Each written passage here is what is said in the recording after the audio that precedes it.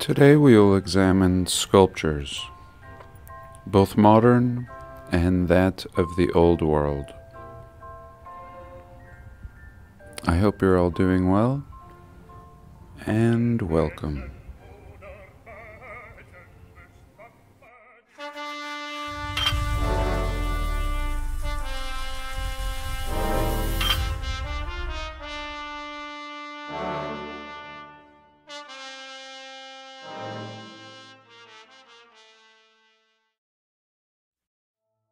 Because my computer is slow, I'm going to make a really simple video this week. It's going to be two parts. The first part will be all this stuff that I have open. The second part will be a bunch of pictures. I have water boiling in the background, forgive me. And let's start with any corrections from past videos. Though this was not the point of my last video, I did talk about this statue. And quickly I was told in the comments that this was a modern statue created by a not-so-famous artist. And I was really impressed with this statue. I really think it has the feel of the old world. But in the end, it was supposedly created by this Igor Mitoraj, born 1944, died 2014. He was a Polish artist and sculptor, known for his fragmented sculptures of the human body. He's considered one of the most internationally recognized Polish sculptors. And this man really has an impressive portfolio. And initially I thought, this is also recent, and didn't want to investigate at all. I just wanted to accept that he was the artist. Here again we can see some of his other works, and really looking old and really interesting on this particular website. What is this? Artsy.net. He has 850 followers. Mind you, he died in 2014, but not very famous. Not for some guy who had art scattered all over the ruins of Pompeii. Why would they even allow modern art to be scattered amongst the ruins of Pompeii? This World Heritage Site. It seems pretty stupid, actually. A pretty ridiculous place to be displaying art. It's already fascinating enough. And here again, a look at some of his works. Some of them just looking like they were pulled out of the mud, but some looking modern. And nevertheless, I am impressed with this art. I do feel it has a very old world feel. He's good. So really, this guy reminded me of somebody in the past, but not as good as this somebody in the past, though I'm very impressed with this man's artwork. And even though something seems fishy, I will accept it for now. But it has led me to look at the works of this man. So very interesting, just mixing these statues with older ones to where we don't even know what's what. Perhaps just creating some confusion. And this part was just really weird that they were selling his stuff beyond his death, and it's not even that popular. And some of it looks old and classical, and some of it looks crappy. Here we can see a kind of attempt to create some veiling, it seems like, and just not as impressive as the work of Bernini, who is also a mysterious man. Here I believe this is a self-portrait of Bernini, and just have a look at this for a carving. Of course, we've discussed these statues in past videos, and the impossibility of actually carving some of these old classical works, and this is a great example. Is anybody carving something like this? In my opinion, no. This is beyond anything, and we could just throw this in the 3D printer pile. Really the only thing that we can imagine having the ability to create something like this out of a material that we are told is stone. Here again, my favorites, the veiling. Same sculptor, once again, Bernini, and in my opinion, nothing is more impressive than this. And those statues, in my opinion, are some of the best in the world. Here again we can see some of his works, And they're just everywhere. He would have had to create one statue per day at a minimum. An overly ambitious artist. Or was he the artist? We are told he lived from 1598 to 1680. So all that glory, nobody, in my opinion, has replicated the likes of this artwork. Not since, according to the narrative, the 1600s. And of course, his greatest piece, in my opinion, and they keep it well hidden. You actually have to do a search of fisherman's net, and we get this image here. A marble net. Forget about the statues. Just carve a net. Somebody carve me a marble net.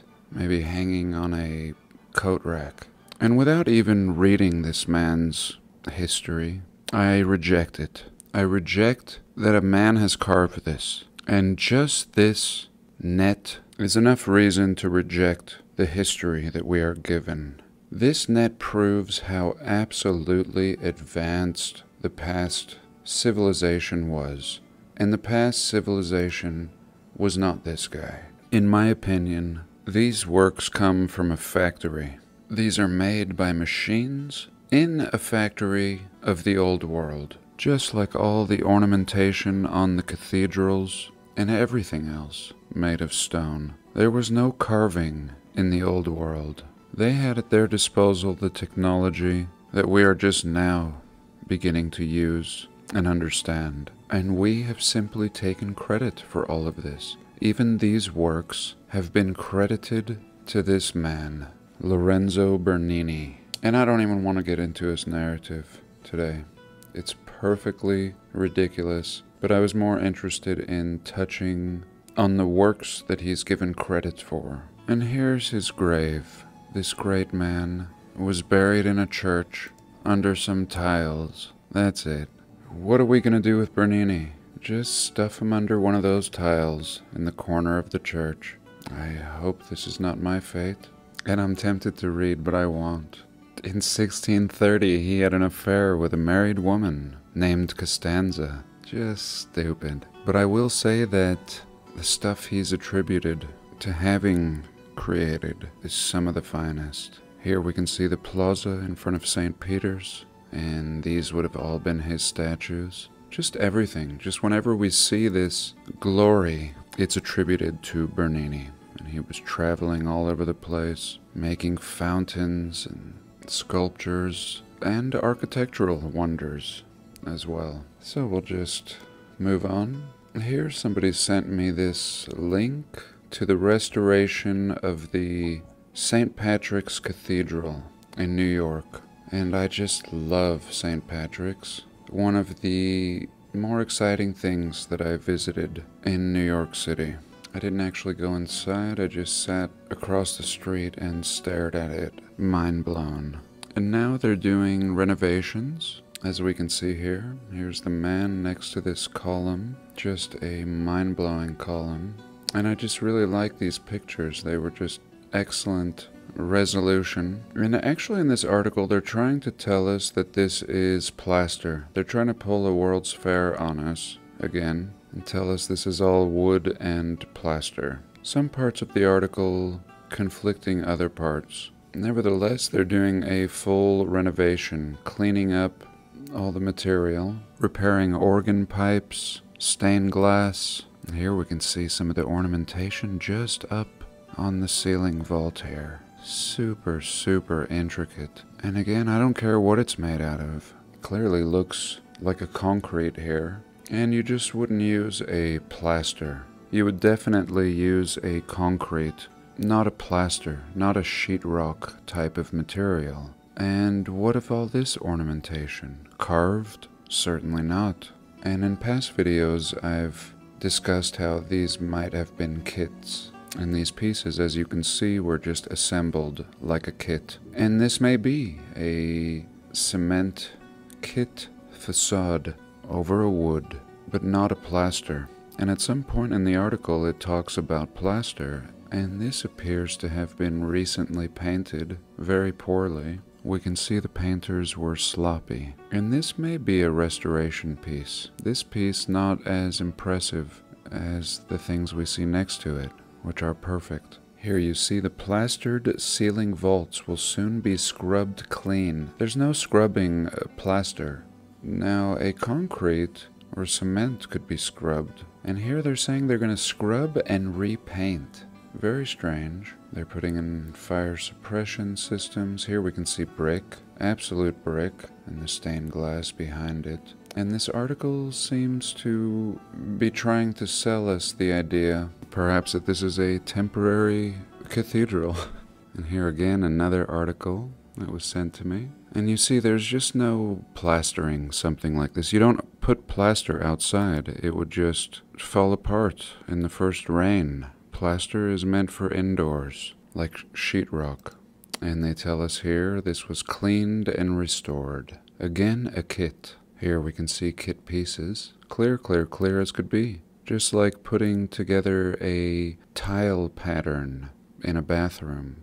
And I don't believe, of course, anything was carved. This is clearly a model that somebody ordered in the old world and assembled. How was it adhered? I don't know. Perhaps these guys got a clue while they were doing their restoration. And here a look at the spire, reaching 300 plus feet into the sky, completed in 1888. And look at these guys with their iPads and everything fancy, just trying to figure out how this was done, supposedly, in 1888. And here she is. What a beauty. Restored interior can be seen here. The cathedral is ready for another century of service. And I don't think that we can rebuild this. At best, we can clean it up, and that's all these guys have done. Maybe they could recreate some of the ornamentation, but in my opinion, beyond our modern abilities. Still, today, just look at the modern Mormon temples compared to the ones of the past. Night and day. Absolute junk they're pumping out today, and the old stuff just having all the finesse that we see throughout the realm. And let's have a little look at Notre Dame in Paris. Speaking of building cathedrals in modern times, as many of you know, a great portion of it burned recently. And here we are, several years later, and have they even begun to reconstruct this thing? What is the holdup? We're not even building it from scratch. It's just the top, and yet entire cathedrals, we are told, at the time of construction, took 1 to 5 years to build, with no power tools, no heavy equipment, horse and buggy. So what's the big delay? Let's see what they have to say. Back to Notre Dame Cathedral in Paris. A little look at the restoration 2 years after the fire. So here we go. It looks like they've built a platform up here, and they have plans to rebuild it in a historically accurate manner. And they tell us here's what we know about how long it will take. Here we see something. Workers are pictured at the reconstruction site of the cathedral. And what do I see? Workers have cemented a bucket in place. And it looks like they have set a 5-year restoration deadline in time for the 2024 Paris Olympics. But French officials and experts familiar with medieval restoration work say this timeline is unrealistic, and it could take about 15 to 20 years to rebuild the roof, spire, and parts of stone vaulting that fell through to the main sanctuary. There you go. This is excellent, because I would have loved to speak to an official or an expert familiar with medieval construction or restoration, and I would have asked them, how long would it take to build such a structure? And here we have an estimate. 15 to 20 years just for the roof, spire, and parts of the stone vaulting. So we could imagine that the whole structure, built from scratch, from the ground up, might take double this 15 to 20 year estimate. And with horse and buggy, how long? This is with all modern everything. 15 to 20 year estimate with state-of-the-art cranes and supposed technology. And if you remember my video on Guelph or Guelph, Ontario, Canada, they were popping out a cathedral per year for 15 years. One cathedral per year. Again, if we go back to Fort Jefferson, off the tip of Florida, 1 year. 16 million bricks in 1 year. And here we have experts telling us just to repair the roof spire and parts of the vault, 15 to 20 years. And I believe them. I believe these experts. This is more like it. And here Macron is living in a fantasy as usual, with his 5-year restoration deadline, and I look forward to monitoring this restoration because I think it's a great example of everything that we discuss on these channels. And let's go bonus for a minute. I don't remember who was sharing this. It may have been IRS Media or even Jared Boosters. These sculpted keystones. I just love these keystones and think that some of them may be modern, but many are from the old world. This is one of my favorites right here. I used it as a thumbnail for a video on my Off Topic channel. Just beautiful.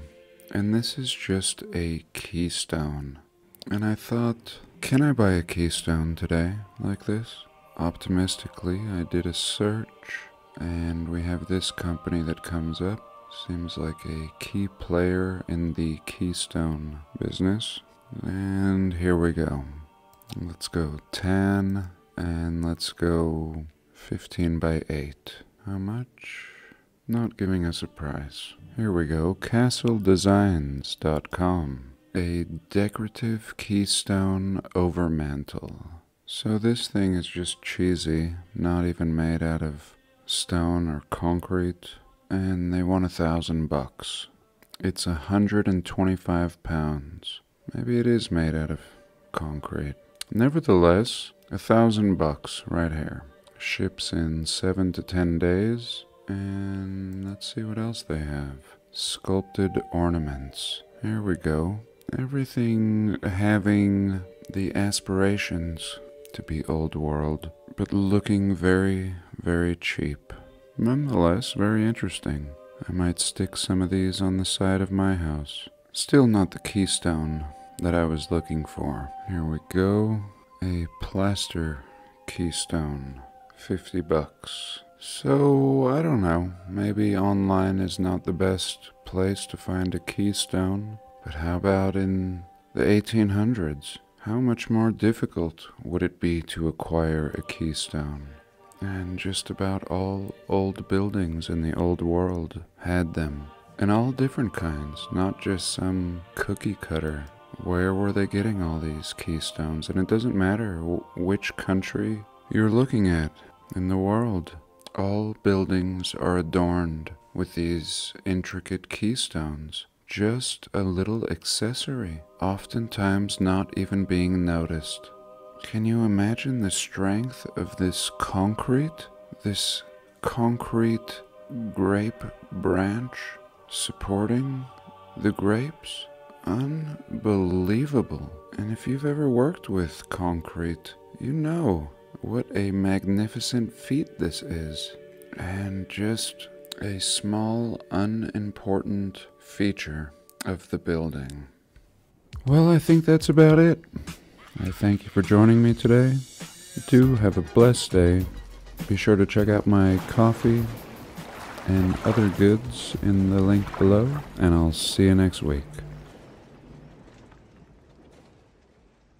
And if these videos suck lately, it might be because I've quit smoking indoors for the sake of my dog. I've also started Dr. Gundry's protocol, not eating wheat, corn, potatoes, beans, or rice. What is left is what I thought initially. But I felt I really needed a change. And when he talked about all these foods containing lectins, essentially lectins tearing small holes in your gut, your intestines, the lining of it, causing leakage in your pipes and things going in parts of the body that they shouldn't, leading to perhaps all degenerative diseases. And in Chinese medicine, they call many of these vegetables nightshades, and have told this, if we're to believe the timeline, thousands of years ago.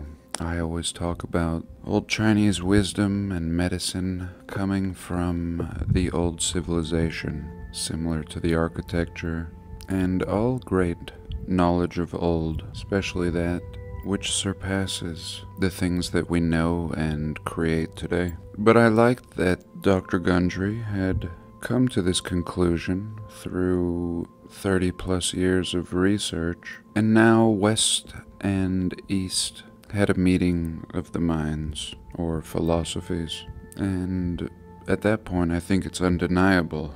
So I tried, and I felt really good inside and had a lot more energy and very little blood sugar spike. I could easily not eat all day after being on this diet for a couple weeks. I usually tell myself, oh, I should eat, and it's not like it was before. At times it felt like a small internal train wreck within. And so I continue eating this diet that he prescribes, and there actually are tons of foods. It's got me eating all kinds of other foods that I should have been eating, but I was so focused on primarily wheat